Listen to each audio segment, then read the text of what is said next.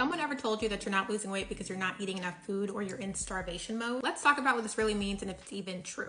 And if you're new here, my name is Soraya. I'm a certified macronutrition coach, and I help women achieve their weight loss goals without cutting out their favorite food. And after working with 300 plus clients, I can tell you that there's two scenarios here. I find that most women relate to the first one. The first one is that you may not eat a lot of food. Maybe you eat 2-3 meals, maybe a snack, but the foods you are eating are high in calories. Hence why you're not losing weight and maybe even are gaining weight. For example, this is one Chick-fil-A meal. We have a chicken sandwich, a fry, a lemonade, and Chick-fil-A sauce, and that comes out to 1,000 calories for one meal.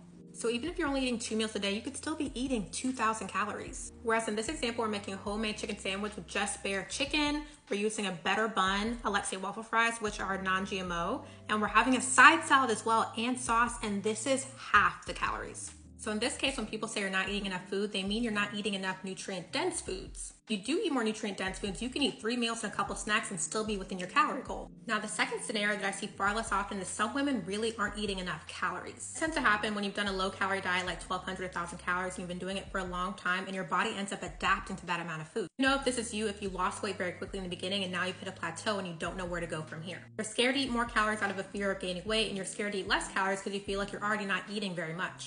In this case, you're experiencing what's called metabolic adaptations, where your body adjusts to a certain amount of calories, and so you're not really seeing results with that calorie amount anymore. In this case, you need a reverse diet, which basically means that you're slowly increasing your calories till you get back to maintenance calories before going back into a proper deficit.